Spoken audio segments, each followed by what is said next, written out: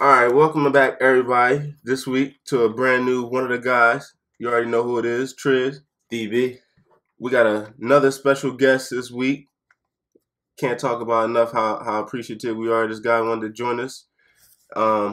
Thanks for coming on. Yeah, you go ahead. I'll let you introduce the guest because you always you know how to do it.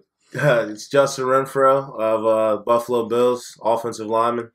Thanks for coming on, man. Appreciate it, man. Appreciate y'all having me. So we always ask the guests like pretty much how it feels to be back home because obviously you've been around. So yeah. I mean, it's always fun to be back home. Got home a few days ago. Had to do all the Philly things. Had to hit the shore one day. Yeah. Had to hit downtown a little bit. Right. And then I came and saw my mom. So it's always good to be back and stuff. Right. I saw like on Friday you went to the AI event. I think it was like the 2001 jersey or something like that. This fool met him, man. So they released this 2001 playoff jersey. Mm-hmm. And that was crazy for me for a couple reasons. One, because I played in middle school for the AI-sponsored AAU team. And then I also went to the 2001 playoff game with my dad. The home Philly one. Right. So to be able to see him, and then I chopped it up a little bit with him. So it was cool. And, just meeting other people. I met some like Hip Hop Nation guys. Yeah. So yeah, I saw that Hip Hop Since 1987 posted you and the dude too. That was pretty cool. Yeah. All right, what's up, man?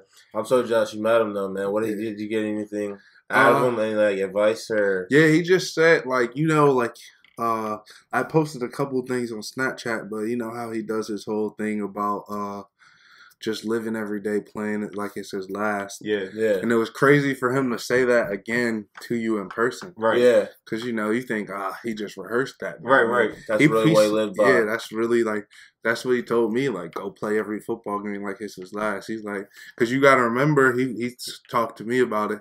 His last football game was that championship game at Bethel. Right. Oh, yeah. And he had like 8 touchdowns. Yeah. Like 4 throwing, 2 running. And you went to college in Virginia, so like he was big time down there. Yeah, he went to the University of Virginia as well. And he actually knows 2 of my teammates from Virginia and 2 of my coaches. So wow. Oh, damn. It was crazy. It was a lot of connections. I mean, that 757 area is pretty good football-wise. Yeah. Well, I mean, to me, like, I think for whoever watches this and whoever listens to this, because a lot of this so far has just been a lot of people that we grew up with as far as in Pennsbury. And I think, like, it's going to be good for people to hear this episode just off the strength that a lot of people still remember you but don't necessarily remember you as a person to who you are today. They just remember growing up with you. So that's why I wanted to get you on here because I feel like it's dope for people to find out like what's been going on with your life since you left Pennsbury. Because I remember like when I moved here in 8th grade, that was before I didn't know nothing about like anything, but that was the last year that you went to Pennsbury. So it was kind of like cool to meet you and stuff like that. And I'm like thinking, growing up, like, oh, this my road dog. Like, he 2 blocks down, we're going to be in high school chilling. And I remember, like, I always tell the story of people, like, whenever they say, like, Justin, I'll be like, I'll never forget, like, 8th grade, when it had the 8th grade happen or whatever. My mom wouldn't let me go to the dance. And, like, Justin bought me a ticket anyway. And I, like, snuck out and still went to the dance. I was like, yo, that's my dog.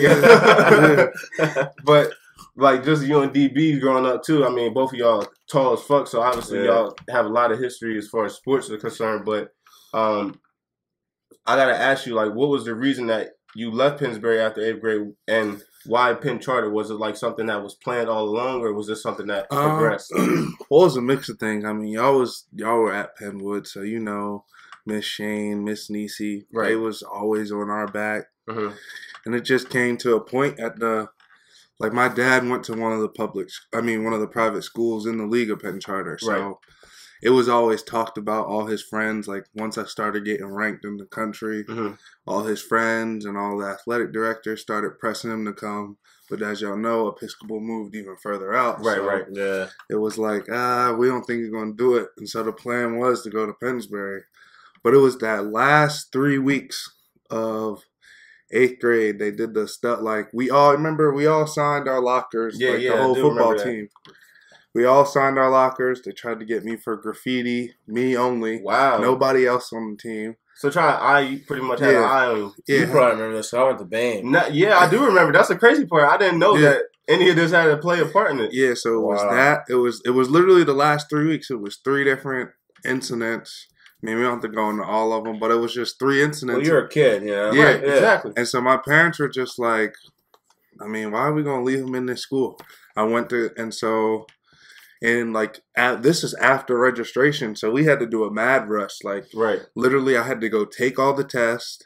I had to go interview at all the schools and all that within 3 weeks to be able to get into Penn Charter. Wow. And for the first 2 years, I had no scholarship too. My parents were willing to pay for me the full tuition to not be in Pennsbury. So damn, I didn't even know that. That's crazy. Yeah, so that's what happened because I mean that was the last 3 weeks. So that just shows how much they put into you. Look where you're at now. Exactly, because again, as a kid, awesome. you don't know anything. I honestly just thought it was just going to be better. Right, I thought it was going to be for better exposure. A lot of people, I mean, it was, don't get me wrong, it was. We played, but I mean, Pennsbury was playing big games still then. Yeah. We played Pennsbury in basketball a couple times. So. I feel like you told me about that too. Yeah, because he played both for his first 2 years at Pennsbury. Right. So yeah, it was more a school thing, and I went to Penn Charter.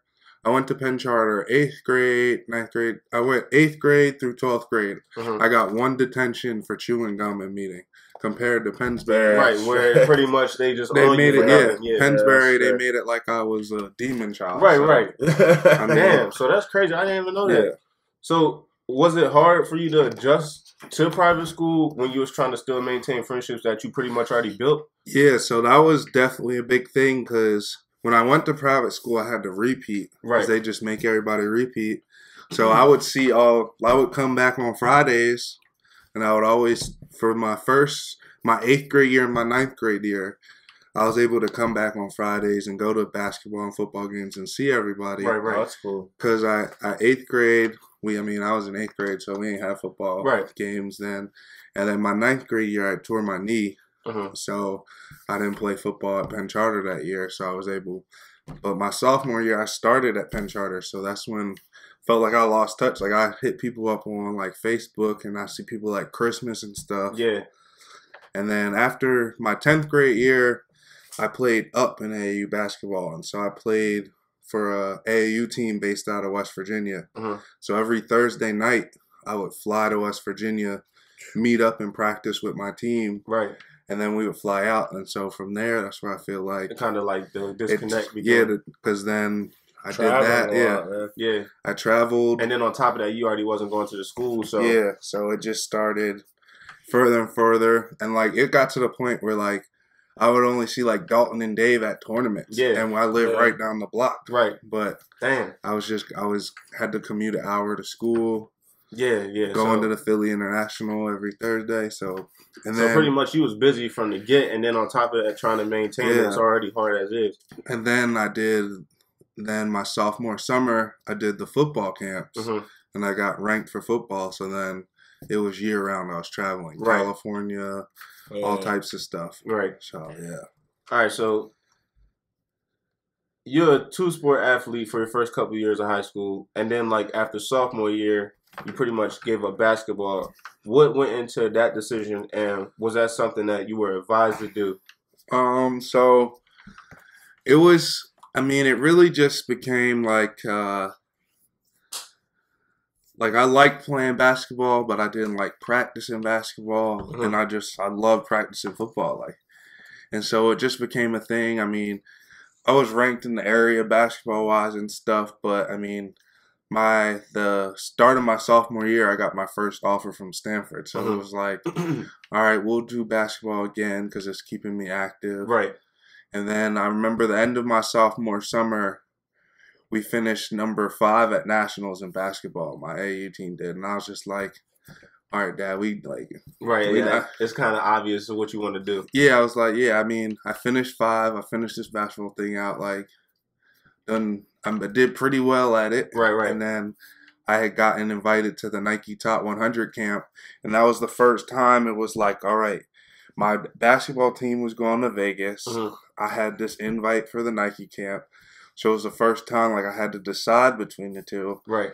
And I was like, man, I got to go to this Nike camp. It's the top 100. And so I ended up, I think I got like, that's when I was still playing tight end. So I ended up being like the number 8 tight end in the country from that camp. Right. There you go. And so from there, I played basketball one more season just for the school. And then after that, my senior year, I was just focused strictly on football. Yeah. All right. So, sorry. So I read that like pretty much you would travel to Virginia for basketball camps early on in high school too, and then the football coaches were actually scouting you for themselves. Yeah. Were you like aware at the time, or were you too busy focusing on the Rivers and you were there to begin with? So Penn Charter, we've had it was like every year since I was in high school, we had a player go play basketball at Virginia, and so so they just kept inviting us to the team camp to see, all right, who we could get next. So they had Sean Singletary, then they had Sammy Zaglinski, and then it was like my time. Wow, Sammy Zaglinski was a gamer. Yeah, he's right about him. So so once it became then, and I was down there. I mean, they recruited me. I went to a couple of games, but the football coaches, they just started coming. And then my actual AAU coach in West Virginia, at that time, Rob Pruitt was one of the head defensive coaches. Right. And they went to college together.